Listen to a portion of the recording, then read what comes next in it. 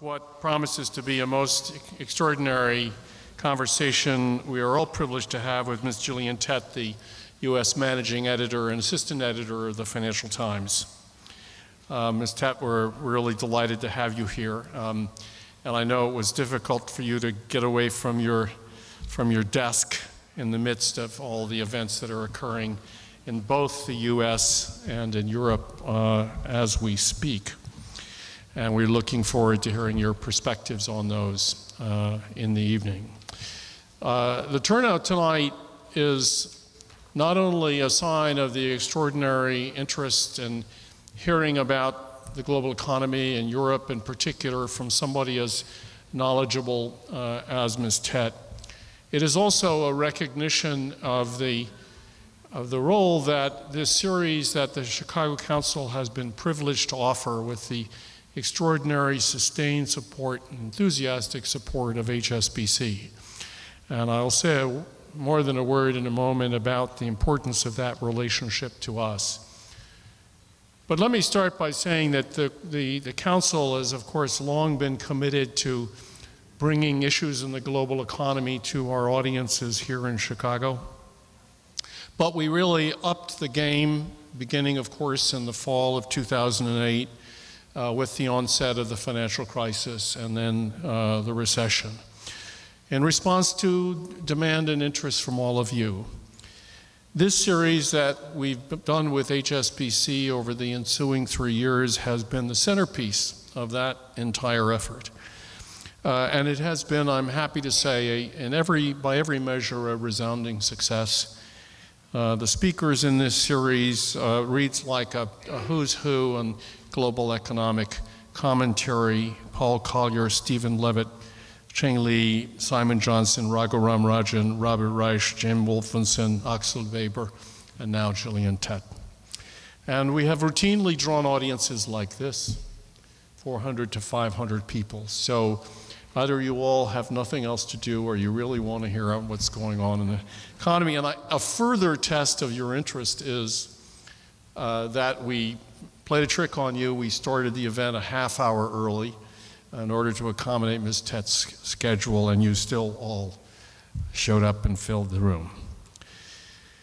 So the relationship with HSBC has been important because they have brought to us the interest and support for this series, but also the bank's extraordinary history, the great esteem with which it is held around the world. My first acquaintance with HSBC, then I knew as Hong Kong Shanghai Banking Corporation, was in Hong Kong, as I was mentioning a moment ago to someone. And it's a storied history, a great institution, and we've been privileged in the recent years to have HSBC much more active here in Chicago in the Midwest region. And that participation, that presence here has been led by Neil Booker. Neil, I'm going to get to that. Neil joined HSBC in 1981. He has had a wonderful career in the bank in a variety of locations and responsibilities in the developing markets and India, the Middle East, and Thailand, and in the developed markets as well, the UK and the US. I learned, and to my great admiration, that Neil, based on his years in India, is a genuine expert and expertise he has maintained on the Indian economy and more generally on Indian life and society, a subject of great interest to me. He is a polymath, he is a Renaissance person, but then that's sort of in his Scottish genes, I think. He's a longtime friend of ours at the Council, and we've worked together not only on this project, but on others. Neil has himself been a speaker in several of our financial crisis and global economy programs. He is a valued member of the advisory committee for the Global Cities Index that the Chicago Council produces in association with A.T. Kearney. So all in all, this has been an astounding, an outstanding effort a partnership, a true partnership between ourselves and one of the leading financial and business institutions in the world that we are privileged to have represented so well here in Chicago by Neil Booker. I want to express my personal and institutional thanks and admiration to Neil for all he's done to move us forward, to bring us to this point, to enable us to have an audience and a speaker the likes of all of you tonight. And I ask you all now to join me in a round of applause for Neil.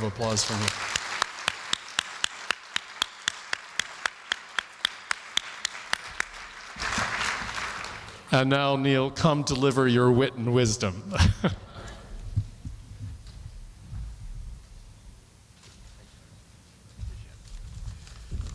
Well, thank you very much, Marshall, for that very lengthy introduction, and for your very kind words. I appreciate them very much. And it's, as always, it's a great privilege to be back in Chicago. And as Marshall said, this program's been, I hope, enormously successful for the Council, for you that attend so loyally and in such large numbers. But also, I'm pleased to say it's been enormously successful for us at HSBC. You know, we haven't had our troubles to seek in the United States over the last few years, but being associated with this type of program, I think, has helped bring our real brand to the people of Chicago and to enable people to understand what our group is really about. So I'd actually like to thank you, Marshall, your colleagues, Neve, and all the other people that have worked on this program to get such strong speakers for us, and of course to get such strong support from the people of Chicago. So thank you to the Council, Marshall. You know, tonight we're delighted to welcome Gillian Tett, as Marshall said, an accomplished financial journalist and author. Given her extensive experience covering the global financial markets, I'm looking forward to the frontline insights she will share with us tonight about the current crisis in the eurozone and the options that may be available for resolving the situation. However, by the time she finishes speaking, a lot could have changed. So I wish her well with that particular task. Europe is possibly facing the deepest economic crisis in the last half-century. Indeed, Ms. Tett has warned readers recently in the Financial Times that the manner in which the eurozone story is playing out feels unnervingly similar to the pattern behind the American financial turmoil of the late 2008. I hope she will not mind if I also mention a similar worrisome historical observation from another publication, The Economist, which recently noted that as little as 3 years ago, governments were credible backstops for their banks, and the Fed, the central bank at the heart of the crisis, was willing to do everything it could to create confidence. Now, the sovereigns are the problem, and the European Central Bank's help is limited, and it would appear very, very conditional. Indeed, the concern over the current European sovereign debt situation has led to tremendous market volatility, and governments are scrambling to find workable solutions. The meetings seem numerous, the solutions less so, unfortunately. The threat of recession on the continent is now very real. Even more daunting is the fact that there are legitimate concerns the situation in Europe could become contagious and possibly derail the already fragile global economic recovery. Longer term, the overall competitiveness and paths to growth of the southern and peripheral European economies also need to be addressed. So whatever solutions are proposed in the short term, this longer term need may remain to be resolved. Ultimately, I'm optimistic the euro will survive. I might be in a minority, by the way. The consequences of it not doing so are even more dire, I fear, than the actions required to allow it to continue. Maybe that's not a very positive note on which to be confident, but I think that does summarize the situation. But I would say that the eurozone crisis is not the only issue out there, and it would be a shame to blame all economic ills, particularly on this side of the pond, on the European situation. From my perspective, the European crisis is part of a trifecta of problems that we must wrestle with. The two other major issues are the degree of consumer deleveraging in the developed markets and the critical need in the US to address the twin challenges of the deficit and, importantly, the mortgage markets, because housing represents such a big component of GDP here in the States. Gillian, I'm sure, will cover the European situation in detail, but what these three issues all have in common is a critical need now for political action and some courageous decision-making. We may have used up much of the technical ammunition provided by central banks through monetary policy, etc., and the decisions which really could make a difference now reside in the political domain. At least one politician recognizes this, as Jean-Claude Juncker, the Prime Minister of Luxembourg, said recently, with, I hope, some sense of irony, "We all know what to do, but we don't know how to get re-elected once we've done it." In the case of consumer deleveraging, for example, people pull back and deleverage out of genuine fear and concern. The resulting lack of demand and investment could be solved by injecting more certainty about the future, especially around job security. A difficult mission, to be sure, but whatever your political persuasion and whether you like your economic water salty or fresh, it seems hard to argue with this as an immediate policy objective.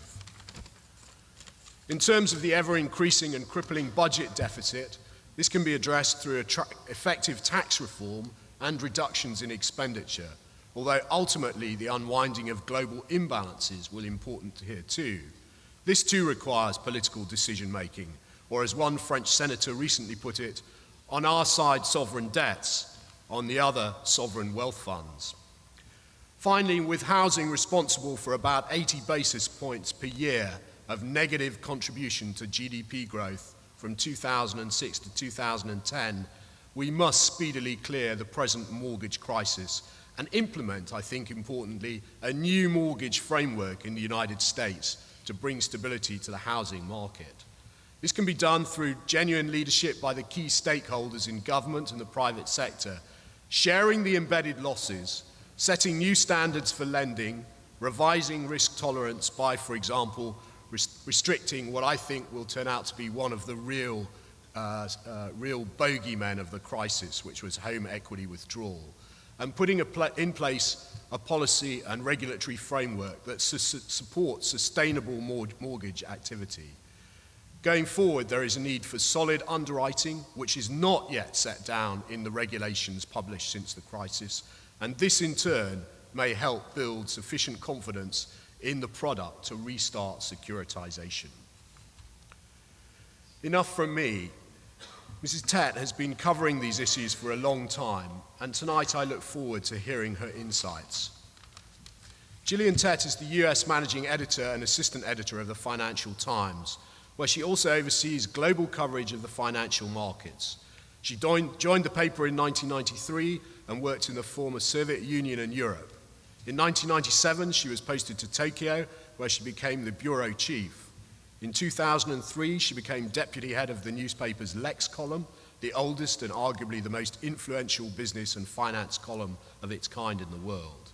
She is the author of Fool's Gold, the inside story of JP Morgan and how Wall Street greed corrupted its bold dream and created a financial catastrophe, which was awarded the Financial Book of the Year at the inaugural Spears Book Awards, and Saving the Sun, how Wall Street mavericks shook up Japan's financial system and made billions.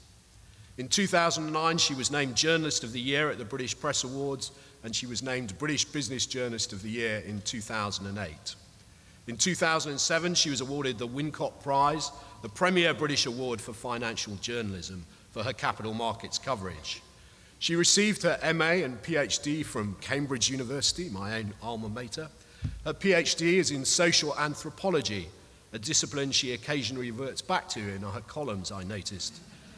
I particularly commend a recent one, September the 9th, on the history of debt and the unequal power relationships debt creates. I quote, "Just as debtors in Mesopotamia used to end up as slaves, so too American subprime borrowers became, in effect, enslaved to the credit systems. Incidentally, in Mesopotamia, they used to periodically wipe the slate clean of debts. Are we working to do this in the mortgage space? I do actually believe this may be part of the solution, but if so, a whole new banking model may be required. Ladies and gentlemen, please welcome Gillian Tett.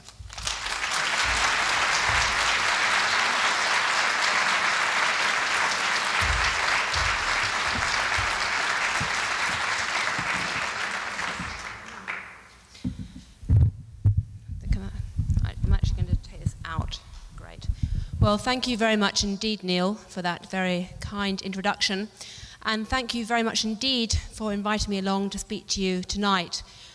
We at the Financial Times are deeply committed to covering America. America is actually our biggest audience, which still surprises some people. And we're very deeply committed to covering Chicago as well. And since we try and do that within a global framework, the fact I'm speaking tonight to the Chicago Council on Global Affairs is a wonderful combination of those two themes, I think.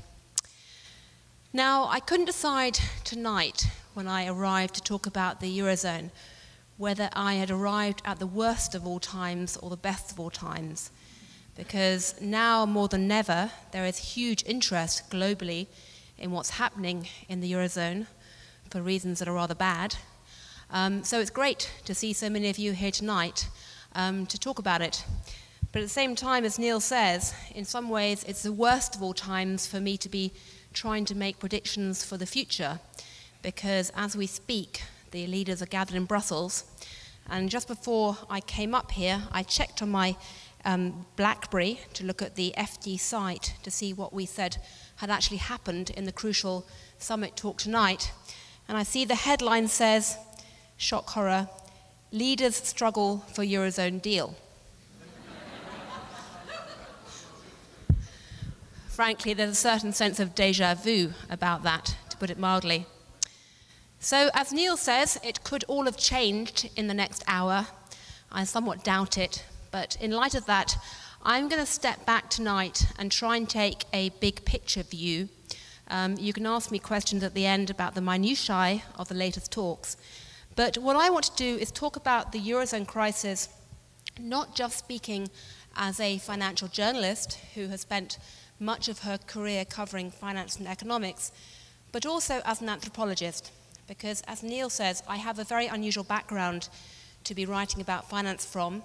I did a PhD in social anthropology in the former Soviet Union originally.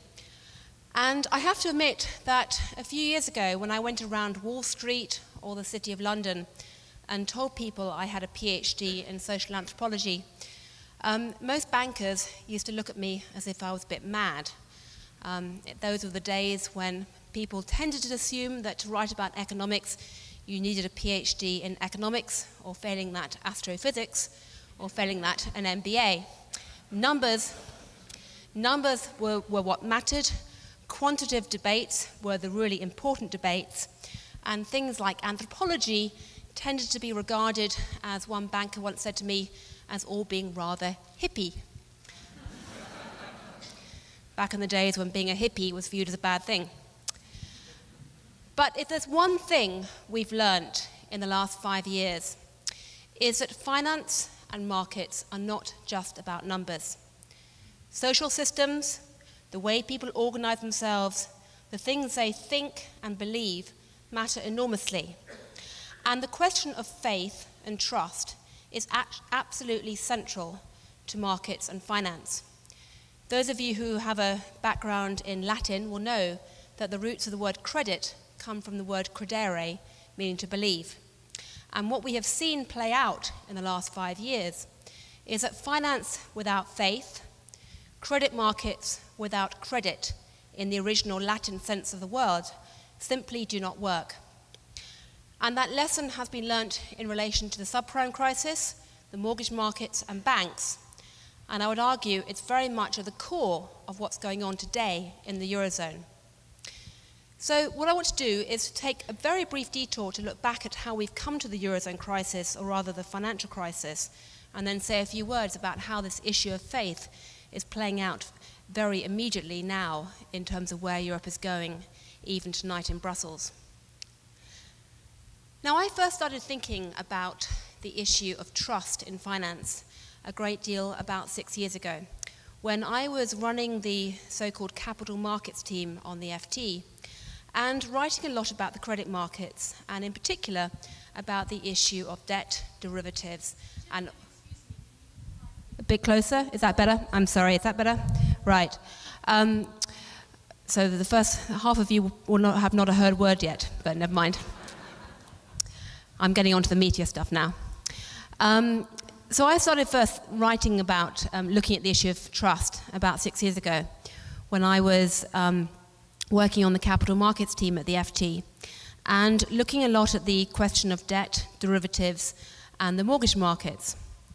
And as I moved around looking at these newfangled securities and all these fast-growing areas of credit, one of the things that struck me very forcibly back then was that there was a tremendous amount of innovation going on in finance, there was a tremendous amount of complexity, and there was a tremendous amount of new products that people were buying, creating, and trading.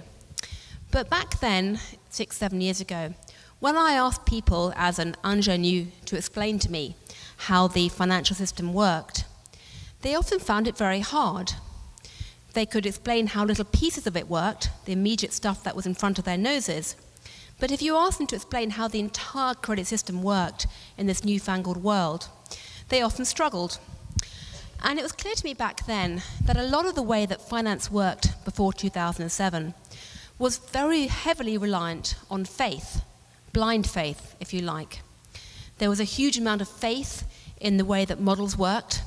People were very impressed, very dazzled by all the complexity around the models and all the rocket scientists. There was a lot of faith in the way that bankers worked.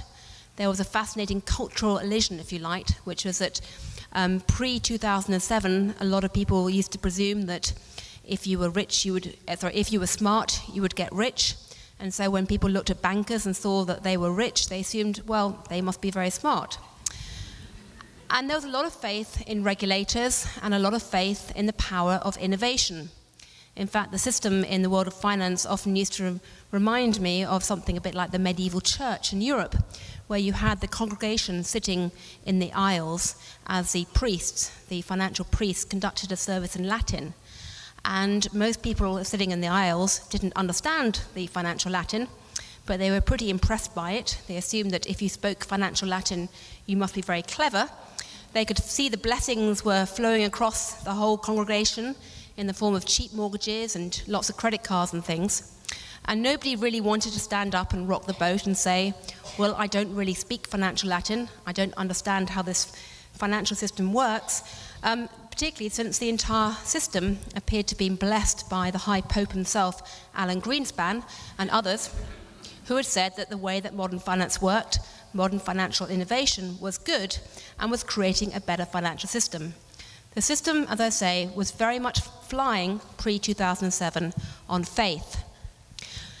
But if you look back at the way the financial crisis unfolded from the summer of 2007 onwards, one way to understand it is that essentially what happened was that one by one, the pillars of faith that had supported the system before 2007, if you like, had supported the blind faith in the system before 2007, steadily cracked. The first one to go was faith in the rating agencies and their wisdom in rating the mortgage-backed securities. Then faith in securitization started to crack. Faith in banks' balance sheets cracked as people realized that these wonderful models that everyone had believed in didn't actually work in terms of measuring the value of these securities. And if you couldn't measure the value of these securities, you couldn't actually work out what the value of the banks were and the assets they held on their balance sheets. Then faith in the regulators cracked as it became clear that the financial Latin didn't really work, and that when regulators had said that the system was wonderfully safe, they hadn't really understood the system any better than the congregation that was sitting in the aisles. And for a while, at least, there was the trend towards a wider collapse was averted, because certainly in late 2007 and early 2008, there was at least a vestige of faith that governments would step in and not let banks collapse. All of you remember back to Bear Stearns, when people saw the US government stepping in to avoid a full-blown collapse of Bear Stearns. In the aftermath of that, there was some belief that the government could be relied on to support the system that way. But then, when Lehman Brothers collapsed in the autumn of 2008, that smashed away the last pillar and tipped the credit markets for a period into a world where you had credit markets literally without credit, finance without faith. There was a period when essentially investors, bankers, regulators, journalists too, were operating in a terrifying landscape where it was very hard to find any kind of compass to make sense of what was going on. It was a fascinating period to observe as an anthropologist. All kinds of things happened to market psychology and the way that investors behaved. Time horizons collapsed inwards. People went from assuming that they could plan for 10 years to thinking that they were lucky if they could plan for 10 minutes. Faith in cyber finance, in the ability to trade electronically, suddenly collapsed, and people wanted to only deal with people they knew. They went back to relationships, they went back to localized activity, not globalized activity, at least for a period as faith collapsed. But it was obviously sheer hell for many people who were actually experiencing that in the markets, and it was a very, very brutal shock to the system. So that was the world when faith collapsed in late 2008. And the story of 2009 and 2010, in many ways, has been the tale when the governments came to the rescue and managed to revive some element of faith in the system again by stepping in to replace the other pillars of faith that had propped the system up before 2007. I mean, I think most of you in the room are familiar with the contours of what the governments did in early 2009 and 2010, and I won't run through that again because we're going to talk about the eurozone primarily. But essentially, they came in large scale, propped the system up, provided a new form of trust, and enabled finance to begin to heal itself, particularly in America. The problem, though, is that, as most of you in the audience will know from your everyday lives, trust, once broken, is very hard to restore. And once investors have gone from a world of complacency, a world of the great moderation, a world where things seem to be stable, into a world where, at least for a brief, terrifying moment, they experienced credit markets without credit. Once they've experienced that shock, it's very hard to forget. And although the healing that we've seen in 2009 and 2010 to a degree appeared to be working, what's happened in Europe has reopened those wounds, rekindled that sense of fear in a very dramatic way. Because what we're seeing play out in Europe today, in some ways, is the next natural step in that progressive loss of faith that we've seen or experienced since 2007. Having seen investors lose faith, first in rating agencies and securitization, then in banks, and then in regulators, what we're starting to see play out in Europe now is investors ask whether they can actually have faith in central banks and governments anymore. Can they trust the governments that came in to act as a pillar of faith back in 2009 or 2010? Or are we going to move into a new world where credit markets lose the very last vestige of credit and trust that has been propping them up for the last 2 or 3 years? Now, this question in Europe first started to surface in relation to not so much the governments, but the banks. And as many of you will know, back in 2009, when the US banks were forced under pressure from the US government to engage in a pretty wholesale cleansing of their assets, or at least come clean about their balance sheets with the stress tests, there were always a large number of questions being asked back then about whether the eurozone eurozone banks had come clean as well. I remember very clearly having a series of conversations with people from the IMF and other parts of the US government back then about what the European banks were doing. And there was a widespread cynicism, some of which has been reflected in public statements about whether or not the eurozone banks were coming clean. But for a certain period at least, people were willing to spend their concerns because there was a feeling that, well, these eurozone banks are supported by eurozone governments, and eventually they will amortize their losses. Eventually they will be able to reveal them bit by bit without shocking the market. And so maybe if we can start to spark that broader financial sector healing, which appeared to be on the cards back in 2009, maybe it won't matter so much. But really starting about 18 months ago, concerns about the eurozone banking system began to become a lot more severe. That was partly because of a wider concern about the economic outlook, but it's also because of the concern about the eurozone credit and sovereign credit situation and about where the eurozone was going more generally.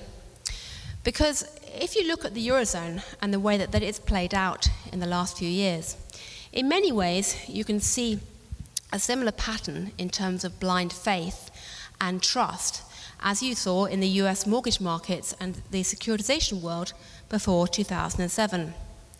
What do I mean by that? Well, essentially, I happened to be working on the economics team in London back in 1996-97 at the very early stages of the creation of the Eurozone project. And I remember way back then writing a number of articles pointing out that the only way the Eurozone was ever going to work, the only way that a single currency could ever operate across the European region would be if the different members each adhered to a strict set of fiscal and economic rules and essentially either had their economies converge or had their mechanisms in place to ensure that they could adjust and adapt to changing economic fortunes. It was taken as a given that if you didn't have some way to have serious fiscal transfer, you had to have sufficient flexibility in terms of wages, or at least a labour movement to actually get some kind of single currency union to work, and you had to have everyone playing roughly by the same rules. And certainly back then, it seemed very clear to anybody who was writing about the Eurozone that countries like Greece, Portugal would struggle to meet many of the original Eurozone rules. And it was also very clear that if push ever came to shove and there wasn't a sufficient level of convergence, it would be extremely painful to actually impose a type of wage flexibility that economic models would demand. And it would also be pretty unlikely that you'd see the level of labour market flexibility across borders of the sort that you've seen, say, in the US, to ensure that you had a single currency system work effectively.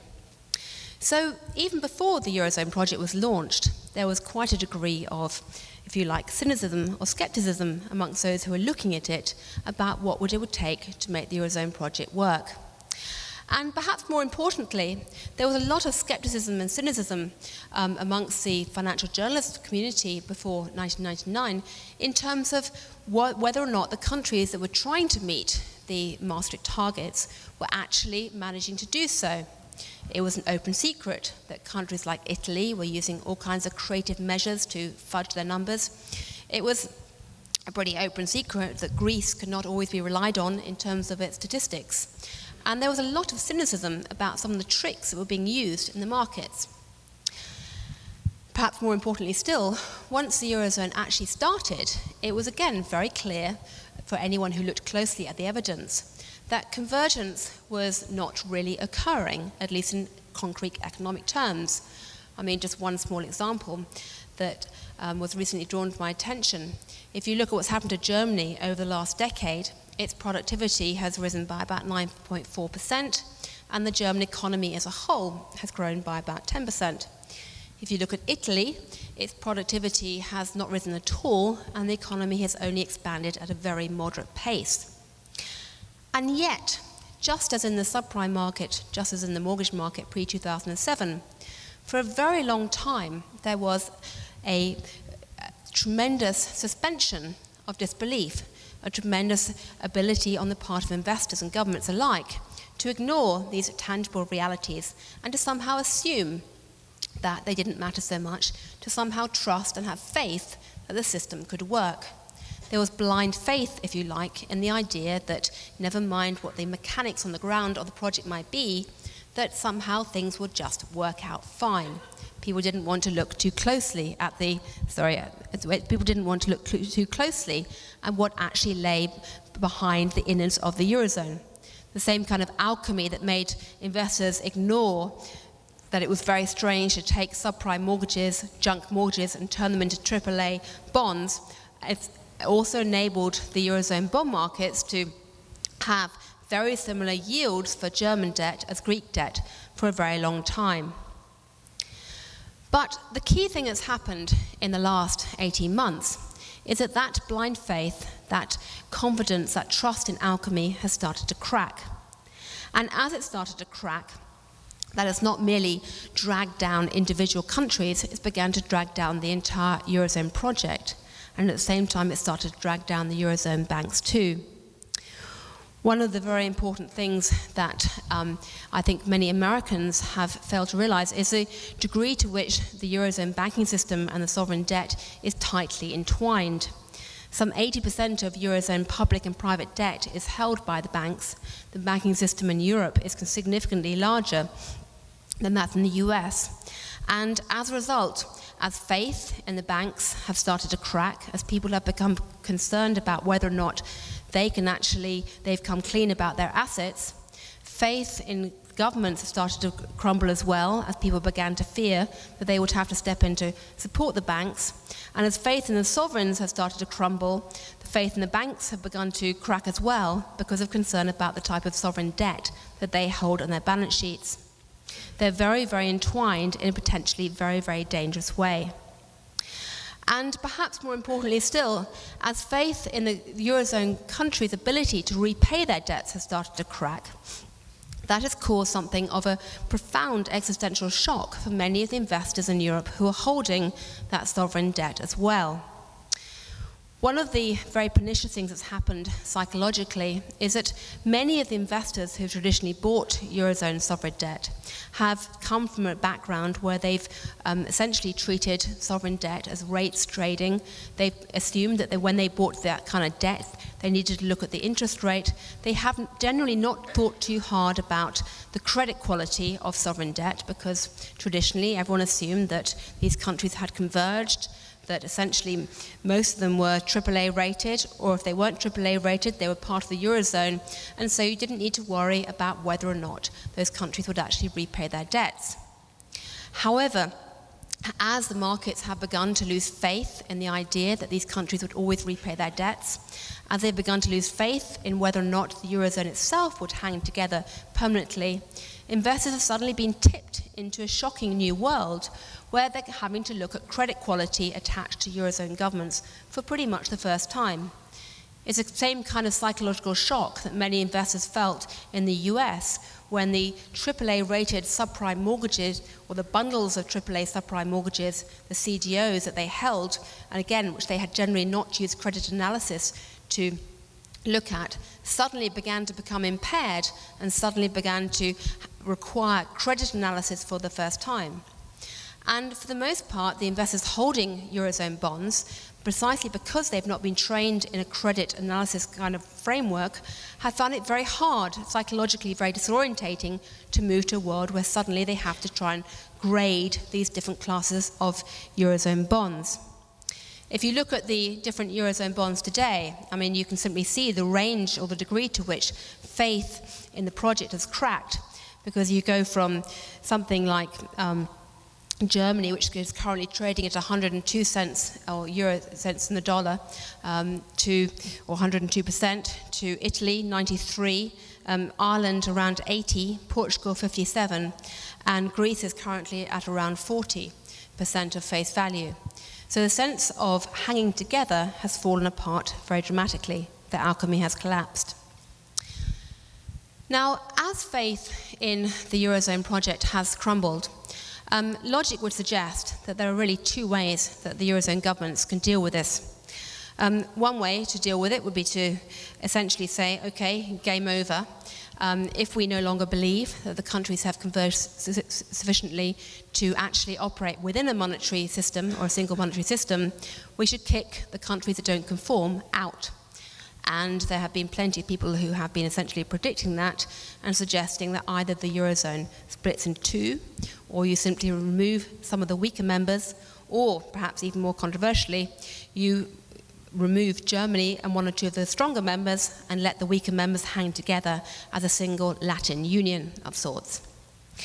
The alternative way to deal with that would be to say, well, actually, instead of kicking out the weaker members or splitting apart, you move to what is essentially an American, US type model of monetary union and have a much, much stronger fiscal center, and essentially create a single eurozone treasury with the ability to not only issue eurozone bonds that would essentially knit the different countries together in terms of their joint funding, but also have the ability to make fiscal transfers across borders.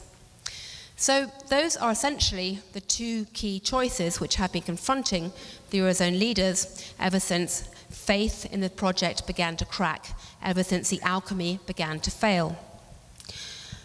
Both of those options are extremely unpalatable to most of the eurozone leaders. So unpalatable, in fact, that one way to make sense of what's happened of the last year, one reason why the FT has had constant headlines saying eurozone leaders struggle to reach a decision, is that essentially what the eurozone leaders have been doing is trying to kick the can down the road and avoid having to choose between either of those two options. Behind that tactic of kicking the can down the road, there has been very much a feeling on the part of some eurozone leaders that maybe, just maybe, playing for delay would actually make sense. One reason why some eurozone leaders thought that it could make sense to kick the can down the road and wait was that they thought, well, maybe if the economy starts to grow, maybe if the outlook begins to improve, maybe if that financial sector healing gathers pace, then the debt problems won't look quite so serious. Another rather forlorn hope that has very much affected their strategy has been a hope on the part of some of them that perhaps if they played for time, the sense of political consensus would emerge across the continent, that since so much of Europe is driven by this search for consensus and this need to act in concert, there was a feeling that perhaps people would adjust their expectations and that people would naturally come together and forge a single path. The problem, if you like, is that both of those hopes have proven to be absolutely wrong. Not only has the economic outlook got worse, not better, to the point where the eurozone is now hovering on the edge of a recession, but the sense of political consensus has not emerged. On the contrary, political divisions have become more and more significant. And you can see that at the highest level, in the sense that much of the wrangling that is occurring now in Brussels and the other capitals is becoming more and more intense. There are very significant differences of views between France, Germany. There's even more significant difference of views between Italy and Germany and several of the other capitals. But also at the grassroots, the sense of political fracture amongst the electorate and the sense of distrust and downright anger and protest amongst the electorate has become more significant. And that, in turn, has made it extremely hard for the eurozone leaders to try and essentially do what much of the American establishment have been urging them to do for some time, which is to pull together and actually find a solution to this loss of faith and trust in the project. I was down in Naples in the last couple of days at a conference organized by the CME where George W. Bush was speaking. And he was recalling at one point the events of late 2008 when Hank Paulson famously declared that he wanted to have a bazooka in the form of the TARP program to fight the loss of confidence, the loss of faith in the US banking system. And essentially what Hank Paulson got in the form of his bazooka was an agreement from Congress that he could have a $700 billion fund with which to prop up the US banking system. That much is widely known. What is perhaps more remarkable is the fact that once Treasury Secretary Paulson got that fund, he was essentially given an extraordinary amount of freedom and leeway in terms of deciding how to use that fund. I mean, former President Bush tells the stories about at one stage, you know, Paulson and the Treasury team went to see him and said, right, we plan to do this with our fund. Originally, as many of you will know, they planned to buy bad assets from the US banks with their fund. And then after a bit of debate, they went back again and said to President Bush, well, actually, we've changed our mind. We don't think that's going to work. We're going to try something else. The way that President Bush tells the story, he says, well, you know, he said, well, okay, if you've changed your mind, you go ahead and do it. You do whatever you want. But well, not quite whatever you want, but, you know, I'm going to take it on advice, whatever, you know, you are the advisors, you know, you're the experts. You decide how you're going to use it. Just make sure you find something to do with that bazooka that is going to restore faith in the system. And effectively, what Paulson and the Treasury team, backed up by the Fed, then went out and did was pretty dramatic in terms of forcing the banks to accept capital injections, and was pretty effective, particularly because it was then backed up by a stress test. Now, American officials have been urging the Europeans to do a similar kind of bazooka-like maneuver and to do something decisive to actually prop up faith in the eurozone system. The problem, though, is that if you look back to what happened in the US in the autumn of 2008 and hear the stories about how decisions were made and how people were actually firing that bazooka, the thing that's very striking is that you had a very small group of people who were actually pulling the trigger on that bazooka, who were actually pointing that bazooka, and they were able to act with considerable speed. It was a small, tight team who were making the decisions, and they were able to be very forceful. The problem in the European situation, of course, is that not only do they not have a dramatic bazooka, in the sense that although the 440 billion that people are talking about with the Europe EFSF sounds dramatic on paper, it's not as big as the markets are looking for. But not only do they not have the large-scale bazooka thus far, but they don't have the ability to point it and aim it quickly and speedily, because there's not one single group of people with their fingers on the trigger.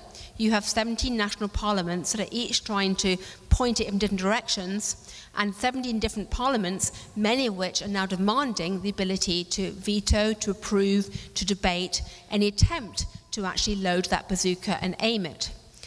Just in the last couple of days, we've had stories in the FT about the fact that Bundestag in Germany, to cite but one example, is now demanding the right to discuss and debate any decision that Angela Merkel makes in relation to the Eurozone fund. And that kind of thing not merely makes it that much more complex in terms of trying to take decisions, it also slows down any ability to react and actually have a decisive solution. Now, in theory, there are some people who could break through that. The European Central Bank is one of the institutions that perhaps does have, on paper at least, the ability to make decisions swiftly and forcefully and to actually act. The European Central Bank, of course, has a governing council with different views, but they are, to a degree, tight-lipped, or at least tight-lipped compared to most of the Eurozone parliaments, which are anything but tight-lipped. And they do also have the ability to make decisions and actually act on them. And some of you may have seen in today's Financial Times an excellent piece by Martin Wolf, which essentially is a letter to Mario Draghi, the incoming head of the ECB, imploring him to use the powers vested in the ECB to shore up the system by buying, or rather underwriting or supporting Eurozone bonds to a very large degree. Martin believes that the ECB is now the only institution that could really act forcefully and speedily, and therefore it is beholden on Mario Draghi as he comes in to do that, essentially to do whatever it takes. He is the only one that really has an effective bazooka now. The problem, though, of course, is that Mario Draghi is coming in as the new head of the ECB. He comes from Italy. He is, precisely because he comes from Italy, quite understandably very reluctant to be seen to be going soft. Some people think inside the eurozone system that actually it should have been Jean-Claude Trichet who took that kind of dramatic step as his last parting shot as he leaves the ECB. But again, for reasons of his legacy, it seems as if Jean-Claude Trichet is reluctant to do that. But if he's reluctant to do that, it's that much harder for someone like Mario Draghi coming in to take that kind of radical step without immediately alienating the Germans. Of course, in theory, again, the Germans, as the largest paymasters of the eurozone system, the one country that has enough financial and fiscal flexibility to really be bold at the moment, they perhaps are the other people who could step in now and act forcefully and pull that bazooka. And yet, inside Germany, there is an intense political debate going on right now about the degree to which the German public will or will not support any attempt to prop up the rest of the eurozone system. And partly for reasons of history, the German leadership currently appears to be extremely reluctant to do anything like create a bazooka by itself, let alone actually fire it. Time and again, the pattern has been that the eurozone leadership only acts when there's a crisis and then only acts slowly in such a manner that it tends to create yet another crisis. So, as I said, we're back to a situation where the eurozone leaders are meeting in Brussels tonight and struggling to come up with some kind of deal. There are all kinds of ideas and options being put on the table at the moment. I mean, as many of you will know, the original EFSF fund that was supposedly earmarked to try and support the system has been set as at 440 billion euros. Trying to expand that raw money on the table right now would be very hard to do quickly because that would involve the ratification by 17 parliaments, or at least the approval by 17 parliaments. And in a sense, that would slow down the process once again. So the eurozone leaders are looking for more fudges. They're talking about ways of trying to leverage that fund. They're talking about ways of tapping some of the non-European countries, either via the IMF or through other special purpose vehicles to bring more money from outside in to support that fund. People are talking about trying to find ways of insuring eurozone bonds, essentially, say, underwriting the first 20% of any loss on eurozone bonds, in particular Italian bonds, to stabilize the system and to provide more support for the sovereign debt markets across the eurozone. And at the same time, they're also talking about trying to recapitalize the banks, and amid all that, trying to find some kind of restructuring deal for Greece. At the moment, about the only part of the deal which is currently agreed upon, it seems, is that people want the eurozone banks to have at least 9% Tier 1 capital going forward, although no one's quite decided how they're going to do that. And there's also a clear-cut deal now that the Greek bondholders will have to take more than 21% haircuts that were originally agreed. People are talking perhaps more like 50 to 60%. But the reality is, as of today, as of right now, there isn't a clear-cut deal on the table. There's still a lot of confusion. There's a lot of uncertainty. And above all else, there's now a lot of distrust on the part of the markets. So, taken together, it's very, very dangerous territory indeed. As I said at the beginning, so much of the eurozone system has been flying on blind faith as the mortgage market before 2007. So much has essentially depended on investor trust in a type of alchemy that doesn't really stand up to close scrutiny. We've seen what happens in the world of mortgage-backed securities and securitization and banks when that trust begins to unravel. We're starting to see what could happen if it begins to unravel in the case of the eurozone governments. And what perhaps makes the current situation doubly deadly is that even as the eurozone governments play for time, we're living in a world where collapse of trust, where bad news, where cynicism can spread faster and faster than ever before. I spent part of the last couple of days down in Naples with the CME, talking with Biz Stone and Arianna Huffington about the way that the modern media is operating and the way that some of the technological changes in our era are affecting financial markets and the business climate. And we had a very lively discussion with them about the question of whether or not tools like Twitter, tools like Facebook, were actually exacerbating turbulence and contributing to social upheaval and financial upheaval, or simply speeding up the cycle. People like Biz Stone, one of the co-founders of Twitter, would argue that social media and electronic tools are simply accelerating cycles, and that where people might have protested slowly in the past, these days the protests erupt very quickly. If you look at things like the Arab Spring, he would argue that essentially what you've seen is simply a speeding up of the protest, not the creation of protest altogether. You can argue that point for a long time. But the one thing that is clear is that, as I said, trust, once it's shattered, is very, very hard to restore. And trust in a world where information can flash back and forth between Brussels and Chicago, between London and Shanghai, in the blink of a moment, is doubly hard to restore. The Eurozone leaders are playing with fire right now. I hope, pray, they find a way to restore that trust.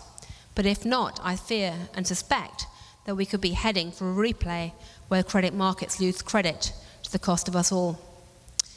So I'll stop there on a slightly gloomy note, and very happy to take questions on that or any other related themes.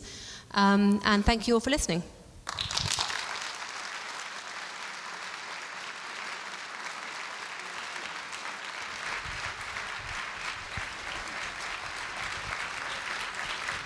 So we just have a couple of moments for questions. Yeah, right up the front here. Barrett McLean, please. Gillian, thank you so much for such a wonderfully comprehensive overview. I know we're probably still on the record, but nonetheless, don't you think a lot of the problems in the eurozone are because of different cultures, different priorities? There's a dissonance there that has never been quite acknowledged, which is creating quite a problem financially as well as culturally. I think that is absolutely part of the problem. But one of the fascinating things about the Eurozone, which Jean-Claude Trichet is very fond of pointing out, is that if you look at the difference between unemployment rates and GDP rates between different Eurozone countries, there's actually less disparity across the Eurozone than there is across the United States. It's really quite remarkable. If you were to look at the Eurozone as an entire single economic bloc and look at its rate of debt to GDP, again, it's less than many other parts of the Western world as a bloc. So in theory, if the Eurozone could ever get its act together and act as a single coordinated unit, it should be able to overcome its problems quite easily. In practice, the problem is that there is a vast array of different cultures and different systems that prevent people from moving across borders. There's also, though, a sense of, I would argue, distrust between the populations, the electorate, and their leaders about the merits of the Eurozone project altogether. And one of the things that strikes me very forcibly is that, you know, if you go out and talk to ordinary people in many parts of the Eurozone about whether or not they think the Eurozone is a good idea, you know, they'll say grudgingly, well, you know, yes. But if you go and talk to many of the elites who actually run countries like Germany and France and Belgium, you know, do they think the Eurozone is a good idea? Many of them are very deeply committed to the project, because for them it's been born out of the Second World War and it's about creating a peaceful Europe. So amongst the elites there's a very strong sense of commitment, or there has been until now, but there has been a gap between that vision in Brussels and Frankfurt and ordinary voters. And that's one of the reasons why the current situation is so fraught, and why those fissures, I think, are opening up more and more at the moment. And that's driven by political correctness. I think that's partly, yes. Okay, next question, please. Yeah, the lady in the second row in the back, please. 1 second, please wait for the mic. What is your definition of trust? It's bit like that old thing about, you know pornography when you see it kind of thing. A lack of trust is basically, trust essentially is believing that a system will work, and having faith that you can leave money with a bank, having faith that a government will repay its bonds to you, having faith that you can give your money to a government, and having faith that the system will work, essentially.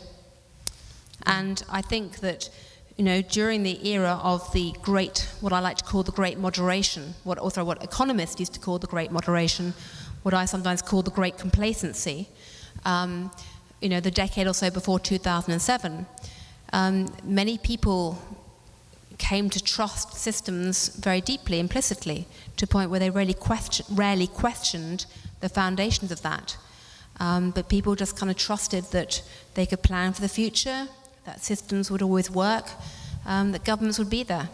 And that, I think, has been undermined. Next question over here, please. Jordan Shields. This piggybacks a little bit off the first question, but we're seeing a lot about what's happening on the street in Greece. We're seeing Berlusconi say he can't do anything because of what's going on with the Northern League.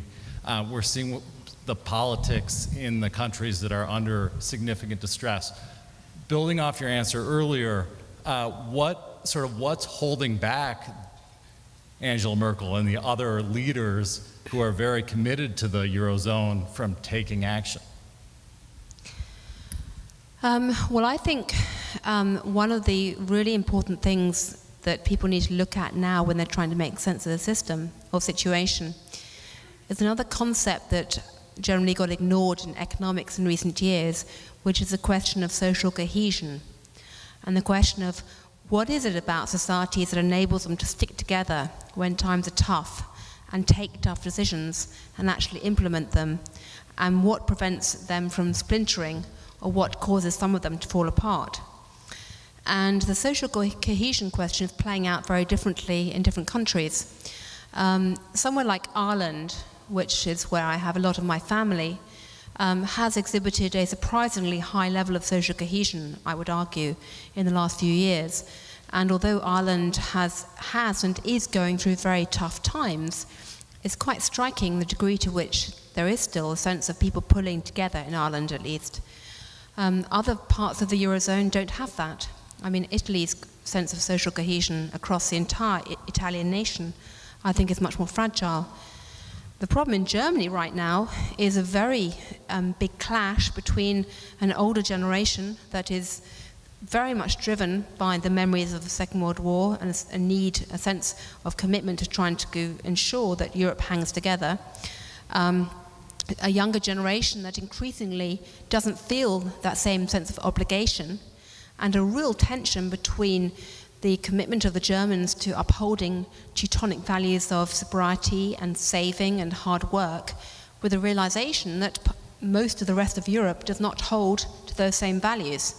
And the Germans went into the Eurozone project kind of assuming that everybody else would become more German. And it didn't happen. And therein lies the essential tension. Well, we have a student group in the back from Lab School. Do we have any questions from the student group? Yeah? Thanks. You mentioned that the leading cause of the whole situation is the loss of trust. Have such issues of lost trust and faith and lost faith leading to such global and really bad situations in the world, have there been examples in history?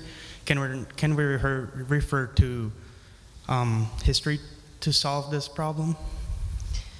Well, there have been examples when currency unions have fallen apart before. The Latin monetary union is one example.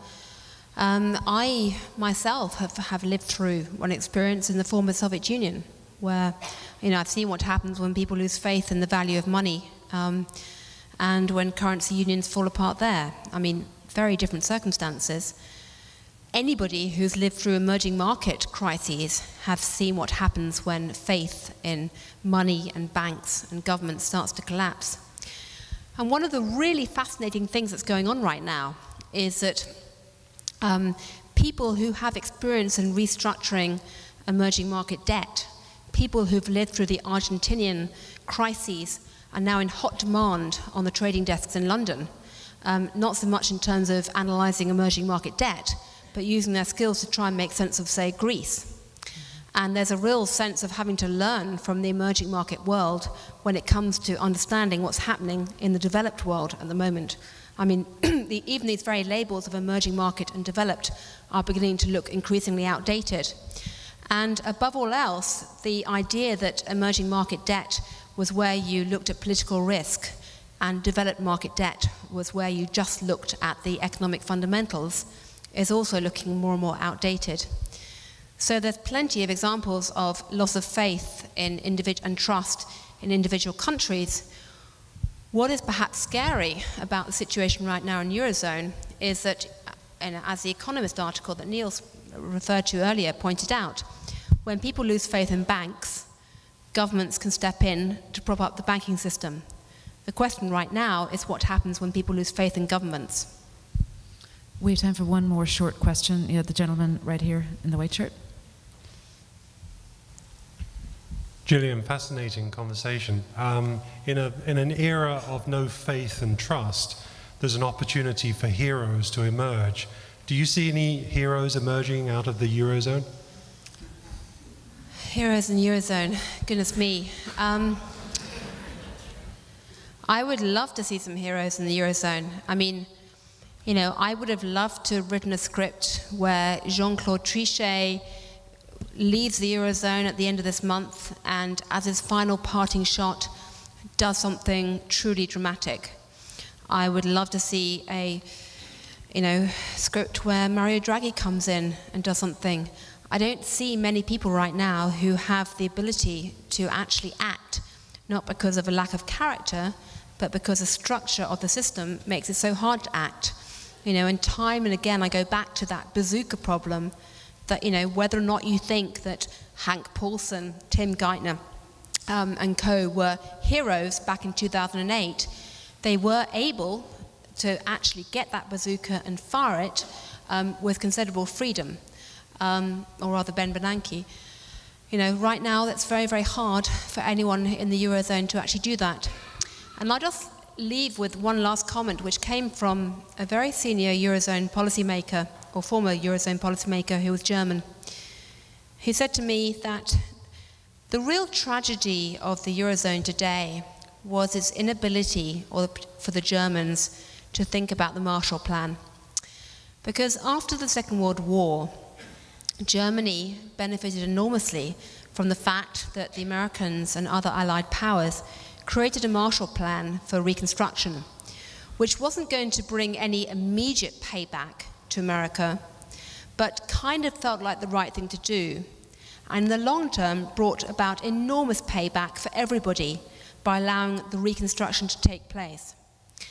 And in some ways, this person was saying, what's desperately needed today in the Eurozone is for the Germans to create their own new Marshall Plan for Greece and the rest of the Eurozone, and for somebody to go to the German public and say, now is the moment to pass on the historical baton. But the problem is that thus far, at least, nobody has managed to articulate that vision. And sadly, it may not come about until it's too late.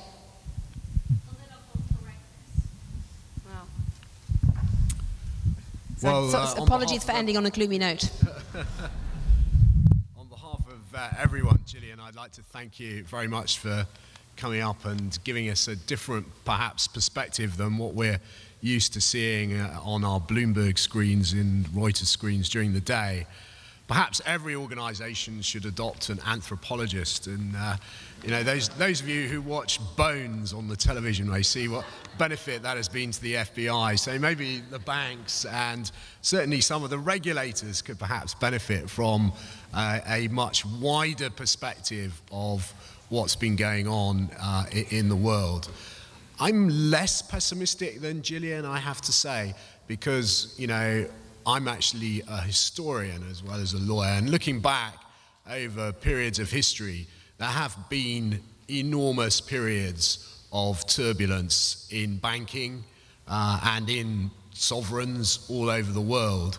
And interestingly, Gillian drew allusion to the medieval church, but the church has survived in many guises today and still exists. It's metamorphosed a number of times, but I'm still hopeful that we will get through the crisis in Europe, but it will require, to the question on heroes, it will require somebody to step up to the plate. And I think it's going to require somebody to reflect on what Jean-Claude Juncker said and consider that actually getting re-elected after making these decisions may not be the most important thing. Making the decisions in the political domain will be. So Gillian, thanks very much. I know you've got a busy schedule. I really appreciate it.